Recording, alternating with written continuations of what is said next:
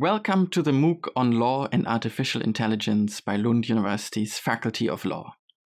In this course, we aim to introduce you to the way in which the increasing use of artificially intelligent technologies affects the theory and practice of law. This module examines the potential contribution of artificial intelligence to realizing advanced tools for the lawyer of the future. Who becomes responsible if a diagnosis made automatically by a machine does not prove to be correct? Or if the doctor does not follow the recommendation made by AI and it later turns out that AI was right? To whom and how should we design responsibility? Who should be responsible when the AI does something that was not intended?